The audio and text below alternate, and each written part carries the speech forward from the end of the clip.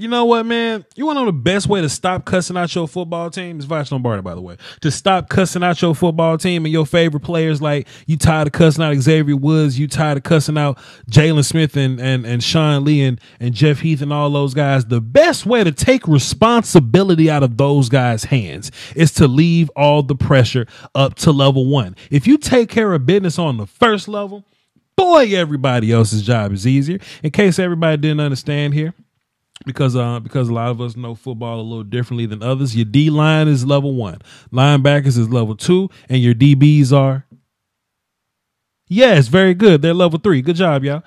Write that down. That will be on the test. So that's what I'm saying, right? If you want to keep all these guys out of compromising positions, I know there's a such thing as, hey, your D line is to take up blocks so that your linebackers can run free. Well, shit, they running free than a mother because we don't even need them to run. We don't need him to run because you taking care of business with your first level, right? Sean Lee basically walked free to this damn dog pile here because everything else was secured already. Antwaun Woods putting down a little bit of hurt on this double team here with this left guard and this center. Okay, now I like the fact that he's being double teamed, but I also like the fact that he's getting penetration against these two guys and he beats the double team. I like that. Don't just get blocked for the hell of getting blocked. Like, cool, get blocked and then don't be blocked anymore. You see Dorrance Armstrong right here at your right defensive end. He's going to cross the face of this left tackle, but he's going to get a real free and easy hit on number 63 right here. You want to know why his time with 63 was so easy? Because damn, Antwaun Backwoods is over here tearing shit up. Shouts out to Wild Parsley, right? You need some of that every single week. And Malik Collins is on the backside of this thing. Where he at? Who is this? That's Malik Collins. No, that's Kerry Hyder. Kerry Hyder here tearing stuff up. D-Law coming in, cleaning up the job. You know what I mean? So I think part of the funk, the reason why we were so upset with our linebackers, why we're so upset with our safety play, I say this all the time.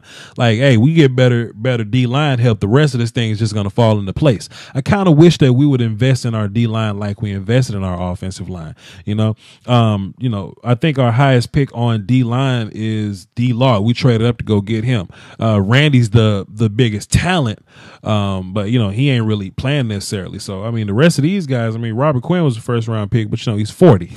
He's like 33 or something, 32 or something like that. But he's 40, right? I would love to invest in our D line across the board so that we can kind of set that anchor for our defense, like we have an anchor for our offense, and that's been our identity for a while. But anyway, let's move on. Here's another example, kind of backing that claim up just a little bit. Antwaun Woods and Sean Lee. Let's take a look at those guys as a combo because that's how the Rams offensive line would look at them. They'll look at them as 1 block, 2 blocks, and one of these offensive linemen are going to have to come off. So what I'm saying is, even if there's a situation where the left guard and the center are bumping Antwaun Woods, but one eventually does come off to get Sean Lee, I want Antwaun Woods to be good enough to just beat that guy that he's left on. You know what I mean? I want him to be able to beat one-on-one. I don't want anybody to be able to block him one-on-one. Antwaun Woods, that is. Don't block him one-on-one. And if you're gonna double team Antwaun Woods and stay on Antwaun Woods, then Sean Lee gets this cool ass angle right here, alleyway to Ty Gurley, and then you dead as fried chicken at that point. But if your decision is to come off and block Sean Lee, then cool. We should be taking advantage of the notion that you have your center one-on-one with Antwaun Woods. That's how this thing's supposed to be. Offense is more like scheme based, and we're supposed to operate on like unity, synchronicity, and execution and all that good old stuff. The enzymes collaborate to make a perfect match. But on defense, sometimes it's just really about whooping people. It's about whooping a dude in front of you for the greater good. And I need Antwaun Woods to do a lot more of that. These next 6 games, I need Antwaun Woods to whoop a lot more of the dude in front of him if he can make this impact. Let me take a look at my handy dandy schedule. I know he could do it next week. I know he can do it the week after that. And in terms of the 4 games after that, I mean, we'll just kind of see based on the matchups, but whatever. But even if it's not Antwaun Woods this week, like let it be Malik Collins the next week. Let it be, D-Law and Quinn that can't get blocked up front. Just one D-line. All D-linemen need to be solid up front, but one guy needs to make like a super impact to set the back end of the defense, level 2 and level 3, to set those guys up nicely. And then look, somebody's gonna be like, "Well, Antwaun Woods beating up the left guard because the left guard for the Rams is trash." Well, cool. Every offensive line is gonna bound to have a weakness. Then let's take advantage of that team's weakness. Hell, Aaron Donald played all across the D line, but hey, when it's time for the Rams to play the Cowboys, put his ass over Su'a-Filo. It wouldn't make sense to put Aaron Donald over Zach Martin the whole game. Put him, like let's find the weakness and figure that thing out.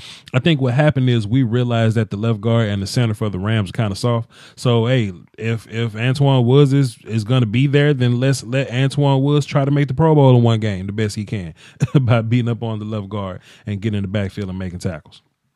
Don't let nobody tell you that your defense ain't playing with fire. Sometimes we don't execute. Sometimes we don't get off blocks and we look terrible sometimes. But don't let nobody tell you that your defense ain't playing with fire. This is the Sean Lee interception, but this is what I want y'all to look at first, man. I want y'all to look at Jordan Lewis right here. Look at the defense as a whole. Definitely look at Sean Lee, but I want us to focus on Jordan Lewis right here through this Sean Lee interception. Look at Jordan Lewis right here. Just look at Jordan Lewis. He's gonna get up. He's going to get up. He going to get a block. He going to come around. He going to find Sean Lee. He going to block somebody else. He going to make this happen. Look at your Cowboy defense, finding people to put hands on. Look at your Cowboy. Don't this make you smile? Don't this make you happy?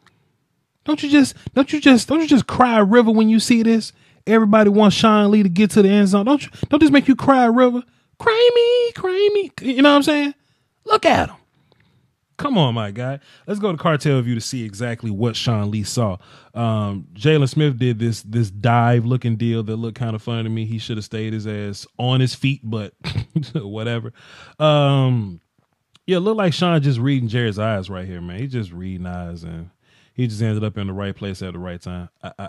Then come back over the top. Yep. Sean Lee just read it perfectly. Hey, man, look. Let Sean Lee be cerebral guy, man, because we see his brain keeps him in the fight.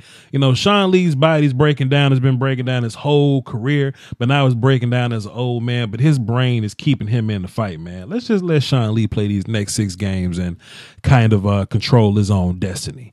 You know what I mean? Van Der Esch got the rest of his life to be fantastic. And this is the play where Sean Lee comes off the edge here off Robert Quinn's side. That's dope. Sean Lee's going to come off Robert Quinn's side, and he's going to run Todd Gurley over and just, sack Jared Goff right here.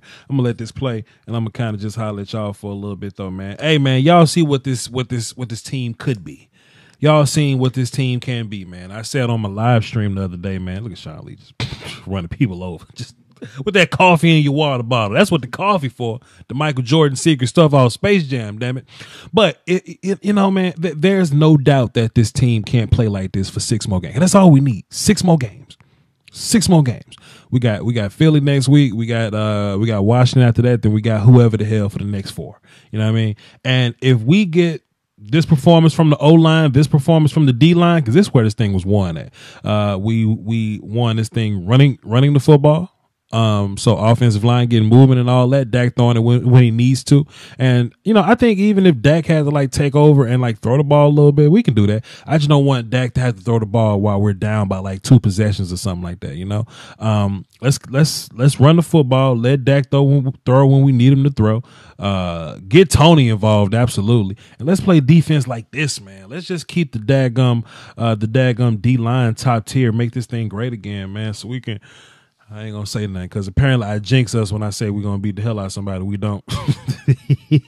I'm not superstitious, but boy, that was laid very thick on my mind this week. So I'm just gonna shut up and just watch us play. But hey, man, everybody right now in the chat box, the comment section, hashtag 6 more. Hashtag 6 more. That's gonna be our thing, man. Hashtag 6 more. All right. That'll be it for me. This week, I might try to do another live stream or something like that. I'll be in Mississippi over the next handful of days or whatnot. So if I go silent, I'll be back. Just know that I'm in Mississippi over the next few days. But I'm still going to try to get that workout. Free smoke. We're going to do the holiday thing, of course.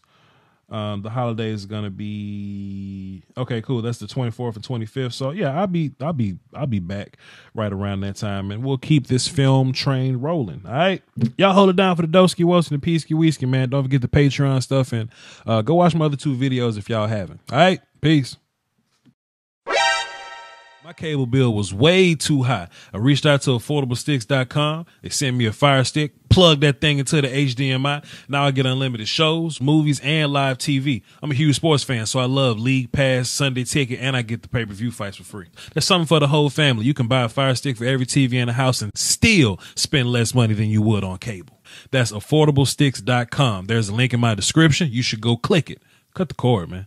After canceling my cable, I saved $2,400 this year by switching to Beast TV through channelsforcheap.com. Some people pay $200+ a month. I paid $120 a year, or you can go $15 a month if that's what's convenient for you. You get 2,500 HD channels. 1,000 of those are in English, and there are plenty other international channels, TV Guide, and we get all the sports. One of my favorite things is multi-screen feature. So if I don't know what I want to watch, I can tune into 4 different channels at one time that you can watch on 4 different devices, and it's available on Fire Sticks, smart TVs, tablets, and if you're on the go, you can watch TV on your phone. Hit the link in my description or go to channelsforcheap.com where you can get a free 7-day trial. That's a whole week for you to just sit down and play with it and see what you like about it. Then come back and make a purchase. If you have any questions, go to channelsforcheap.com, hit this little button right here, and they'll respond to you immediately. That is channels4cheap.com. The link is in the description. I highly recommend it. Let's do it. The YouTube Illuminati is taking money away from your favorite content creators, and people often ask the best way to support the channel directly. I tell them that's subscribing to my Patreon. Just $1 a month would increase production and the frequency of uploads. Basically, that means more content for you. For less than a bag of almond M&Ms, you can support the channel, call dibs on requests for future videos, and you can have access to Patreon exclusive material like my throwback film sessions. That's patreon.com/Voch Lombardi. I appreciate the support. Doski Woski. Salute.